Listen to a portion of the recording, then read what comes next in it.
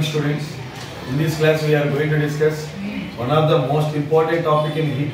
A lab, only one lab activity we have chances to get in examination is maximum. How do you find out the specific heat of a solid experimentally? First of all, what do you mean by specific heat? The amount of heat required to raise the temperature of unit mass of a substance by 1 degree Celsius is called specific heat. Actually, focus here. Q equals to ms delta T is the equation of heat. Now Q equals to m by delta T is the equation of specific heat. In this class we are going to find out specific heat. When we are doing any lab activity, the thing we have to do is we have to find out what is the aim, what are the apparatus required or materials required, what is the procedure, then tabular column, then graph, finally result.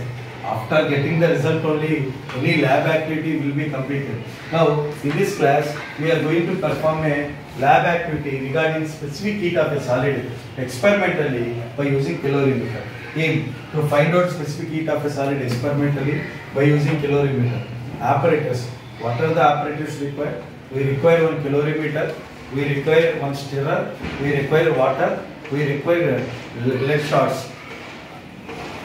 These are the apparatus which are required right now. Procedure: on the day of experiment, try to take a calorimeter along with a stirrer, find out the mass of calorimeter. The mass of calorimeter is m1. Then, after taking the calorimeter along with the stirrer, fill the calorimeter along with the stirrer 1/3 of the volume with water. After filling 1/3 of volume with water, then the mass is m2. Now, if you want to find out only the mass of water is m2 minus m1. After adding water, then find out the temperature. The temperature of calorimeter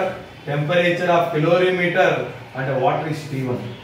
And the mass of calorimeter is m1. So, these are the things about this. Then keep this one aside. Then take lead shots and heat it up to 100 degrees Celsius in a steam heater. After heating lead shots, the temperature of lead shots, heat the lead shots up to 100 degrees Celsius. The initial temperature of lead shots is T2. Now quickly transfer the content of lead shots into the calorimeter with some loss of heat. Then the mass of calorimeter, water and lead shots is m3. If you want to find out only the mass of lead shots, is m3 minus m2. Please focus. Only the mass of lead shots is m3 minus m2. Now, if you want to find out the temperature of lead shots is T2 minus T3. Because why we are saying T2? Initially, when we have heated lead shots, the maximum temperature is T2.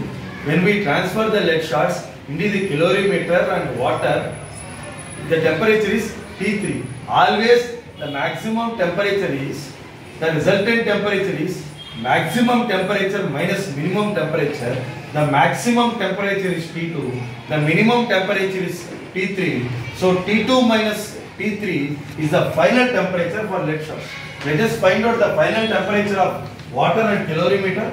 The final temperature of calorimeter is, the highest temperature is T3. When the lead shots transferred to the calorimeter, final temperature is T3 and initial temperature of calorimeter and water is T1, T3 minus T1. And what about water? Final temperature of water is same, T3 minus T1. In that way you want to find out. And now, my dear students, let me tell you, calorimeter is a device which is used to measure the heat. And calorimetry principle is no heat loss or no heat gain. Then heat lost by a hot body is equal to heat gained by a cold body. This is one of the important principles that was maintained by calorimeter, and that comes under calorimetry. Now we'll find out the specific heat of a solid. Note, let the specific heat of calorimeter is SC. The specific heat of calorimeter is SC. The specific heat of water is SW, the specific heat of lead shots is SL. Now, my dear students, we have a concept: heat lost by hot body is equal to heat gained by cold body. Here, what is the hot body? Lead shots are a hot body. What are the cold bodies? Calorimeter and what are cold bodies? Now, lead shots. We have a formula regarding heat. Q equals to ms delta T. What is the M of lead shots? M3 minus M2. S of lead shots? SL. Temperature of lead shots? T2 minus T2. Replace the value. M3 minus M2 into SL into T2 minus T3. Please focus. Then heat gained by a cold body. What about calorimeter? Calorimeter Q equal to ms delta T. QC. Calorimeter heat is M is M1. S is SC. Temperature is T3 minus T1.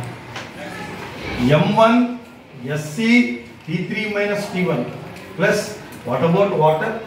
Water is M2 minus M1 SW T3 minus T1. M2 minus M1 SW T3 minus T1.